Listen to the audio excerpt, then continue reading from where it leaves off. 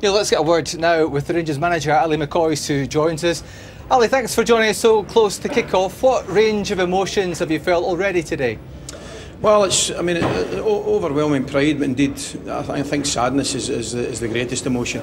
We've lost a great friend for the club. The whole staff have been absolutely shattered since Thursday night.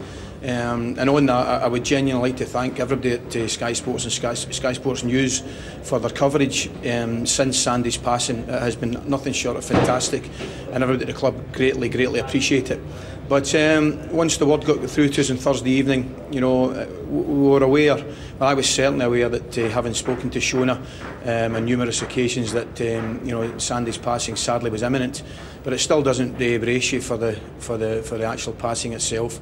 And the staff were, as you can imagine, incredibly upset. He was a father figure and a friend to every staff member, and on a personal note, he was an unbelievable help to me during our very difficult times. Yeah, how big a help was he at that time when White had fled to Monaco? The vultures were circling the club and it was in administration. There was no executive, so how important was he for Rangers and for you? I can't tell you. I mean, I can't emphasise how important Sandy was. I hand him at heart, I'm not sure we could have got through it without him. There's absolutely no doubt about that. He was first and foremost always on the end of a phone if I needed him, but more importantly, it was at the other end of my desk. You know, he used to come in, if not every morning, certainly most mornings or afternoons, he would sit and have a cup of tea, and I talk about the club, I talk about the way forward, what we can do to move the club forward, what was needed to help the staff. The morale of the staff, as you can imagine, was pretty low and understandable. Sandy knew that, he wanted to address it.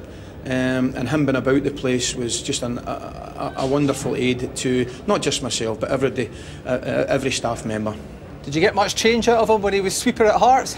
Actually, not a lot of change. I got enough change, but not an awful lot. He was a fantastic player. You know, I think that the greatest thing or one of the greatest things to come out of the sadness is, you know, we've spent hours and hours talking about Sandy as a man, which tells you everything you need to know. We all know he was a fantastic player, 74 World Cup, you know, some wonderful performances, some great performances.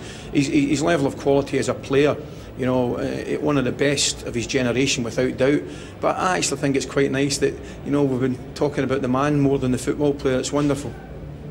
The players of today have got number 2 on their strip, which is a lovely gesture from them. What do you hope from the team today, and is the unbeaten run going the whole way through the season unbeaten in the league, does that help you keep the players' minds off the holidays?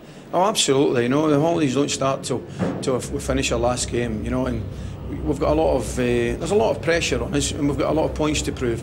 We want to do well for indeed the supporters who deserve their celebration today for a fantastic title success. They deserve to celebrate. The players also deserve to celebrate, but we want to celebrate on the back of a win and a good performance. We want to do Sandy proud, we want to do the players proud, and we want to do the club proud, you know, because it's been a pretty traumatic 48 hours, and if the players can put a smile on the supporters' faces, then that would be fabulous. Ali, thanks very much for joining us. Good luck this afternoon. Thanks a lot, appreciate that.